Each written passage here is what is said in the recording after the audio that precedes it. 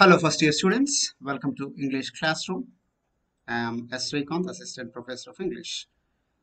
So, today we'll take up a topic from first year, first semester syllabus. It's a very beautiful poem by a very famous Indian origin poet, a woman poet. Guess who is it? Sarojini Naidu's poem. The name of the poem is Bangle Sellers. Right, let's get started. Here is a little bit of introduction about the poet Sarojini Naidu. So, as you all know, she is a great freedom fighter, a close associate of Gandhiji during freedom struggle, a political and social activist who worked for emancipation of women. She strived for women education and values in the society. And she wrote great poetry and she won laurels from Gandhiji, who called her the Nightingale of India. That means who sings so melodiously for India through her poetry. So she was born on 13th February 1879 in Hyderabad and died on 2nd March 1949 in Lucknow. So after independence, after 2 years after independence, she passed away. So as I already mentioned, her nickname is Nightingale of India. So this is the picture of the great Sarojini Naidu, one of the greatest daughters of India has ever produced. A political leader, social activist, great orator, poet, and whatnot, all rolled into one. She is the representative of women power. So all the girls and women of India can excel her life and follow her life.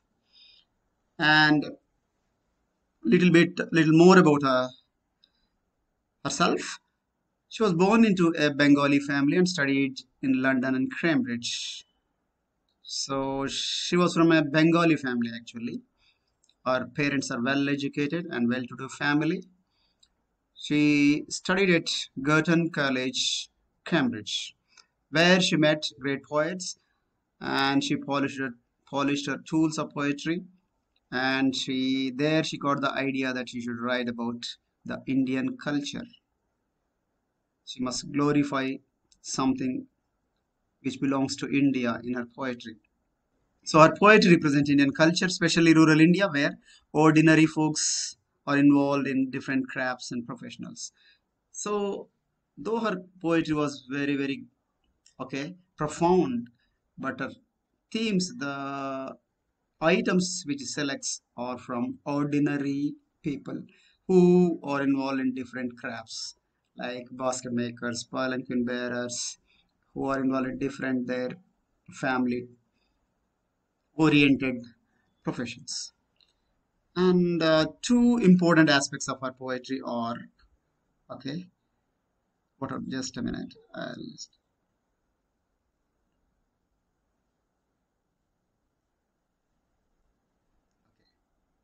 Two important aspects of our poetry are music and symmetry. The one hallmark is they are extremely musical. They are lyrical. You can sing the poems like songs, and extremely symmetrical. The rhyme scheme, okay. The one is exactly similar to structure wise. The other one stanza is similar to other stanza. One line is similar to other line. This is the symmetry. One is equal to one side is totally equal to the other.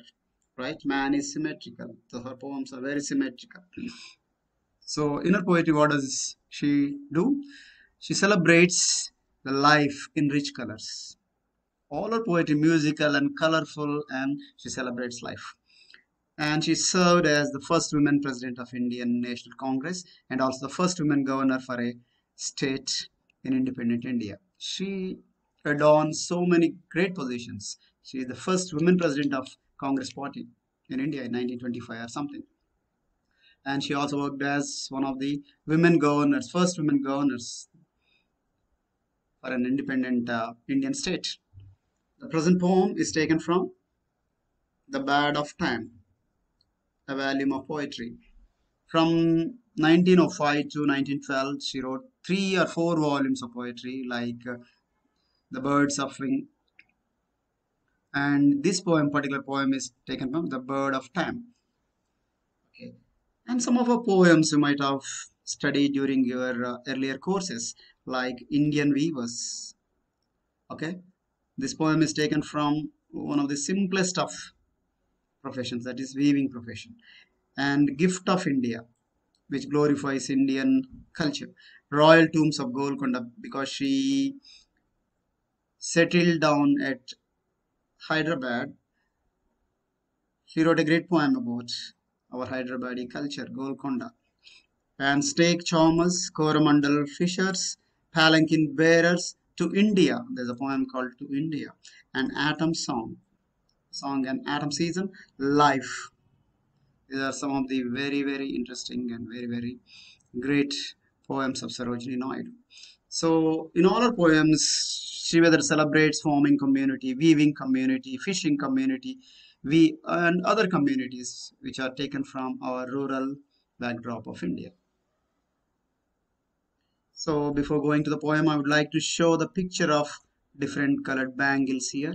Yes, here these are maroon colored, okay, deep blue color, bright red color, yellow color, okay, light green color, and this is little bit of a purple color, right? There are no bangles here shown gray colored, but gray color is also there. So these are bangles, just to give you a picture of what are bangles, right? Okay, before going to the poem, we'll just look at the theme of the poem. What is the subject she is speaking about in the poem? So the main theme is celebration of Indian womanhood in each stage of life. Celebrating women's life in India. Women's life is so intricate, is very, very auspicious. There are so many stages. A woman lives as a girl, innocent girl.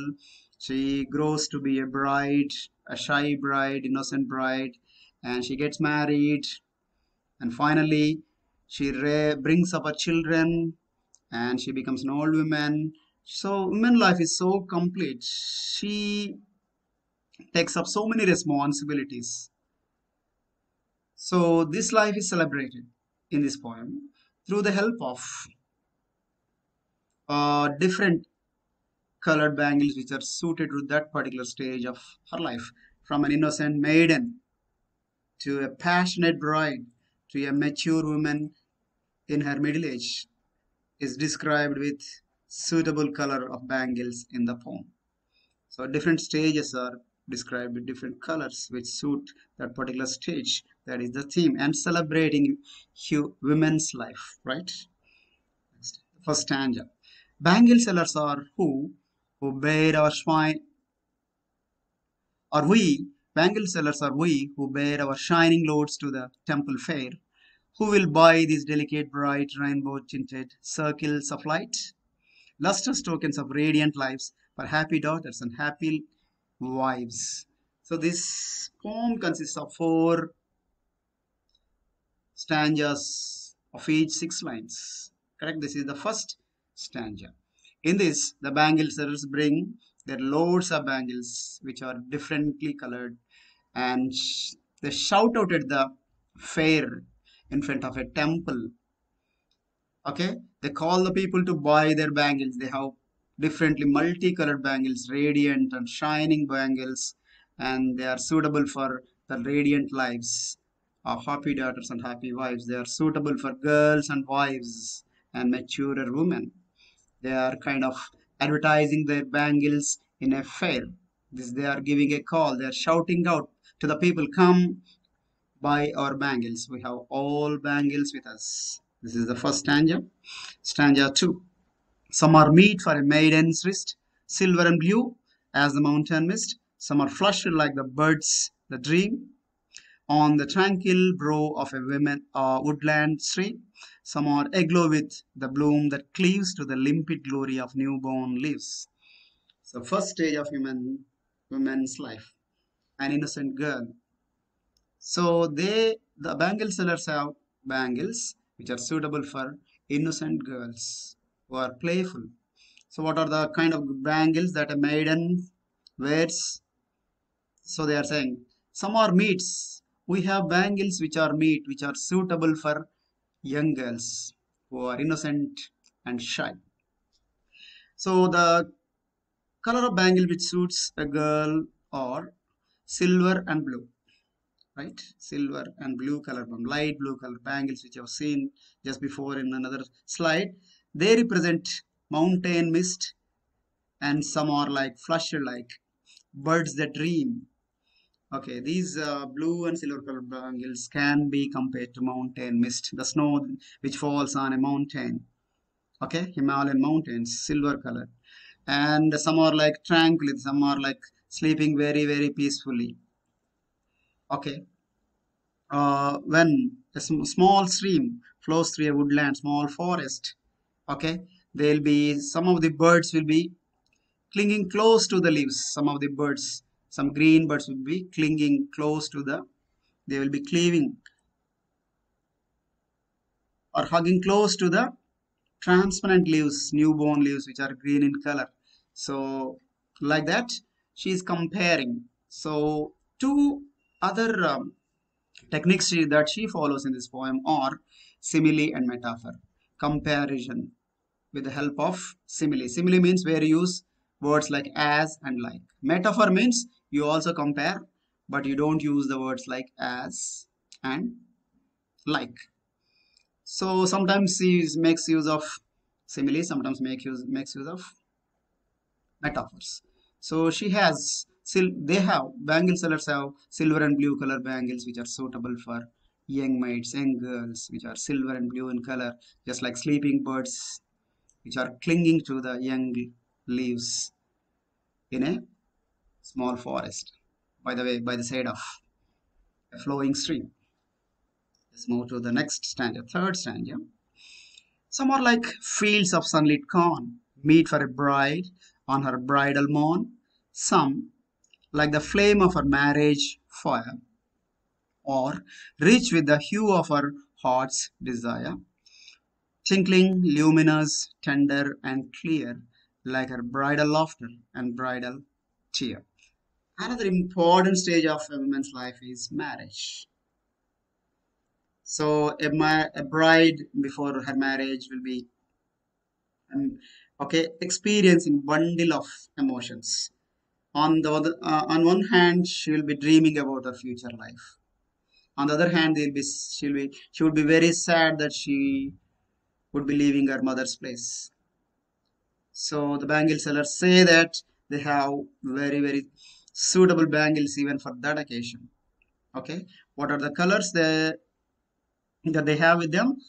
They have yellow colored bangles, just like sunlit corn. Okay, she is using simile, which are meat, which are suitable for a bride and bridal morn, especially on the day of her marriage.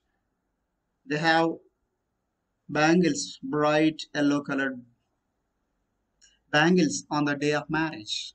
And they also have some like flame of her marriage fire. On the day of marriage, fire ritual will be conducted in some of the traditional families. The fire will be in red in color. The red color bangles represent the passion of her heart, the desires of her heart. She will enter her in-laws' home with billion dreams. So the passion is represented by red color bangles. Okay. Rich with hue of her heart's desire. Hue means color. So these two bangles represent her desires of the heart. Twinkling, luminous, tender, and clear like her bridal laughter and bridal cheer. These bangles, yellow and red color bangles, will be tinkling, radiating, shining with tender, clear clarity and luminosity. So they represent both the emotions, both laughter and tear. Because marriage is an occasion where a woman undergoes two different opposite emotions. On the one way, on side she'll be very delighted. On the other side, she will be very sad. So, suitable to this occasion, the bangle sellers have the suitable bangles for the occasion. Next stanza and the last stanza. This is. Some are purple and gold flecked grey, for she who has journeyed through life midway, whose hands are cherished, whose love has blessed, and cradled fair sons of her faithful breast, and serves her household in fruitful pride, and worships the gods at her husband's side. Yes, this is a very, very mature phase of a woman's life. She has grown up, she has become very elderly, she has gained all the experience, maturity, and she has accomplished so many things. She has taken up so many responsibilities on her shoulders in order to bring her children up and making them to be worthy citizens of the country. So they have bangles suited for this occasion, like purple bangles, gold flecked gray bangles. Okay, purple is the color which represents what we call sense of accomplishment, because she has achieved so many things. She has brought her children up, yes, and she has lived her life midway. Okay, she is a woman, elderly woman of above 50 years or around 50 years, and whose hands are cherished, whose love has blessed. With her tender hands and caring hands, she has brought up her children, and she has given them life. She taught all the manners to her children.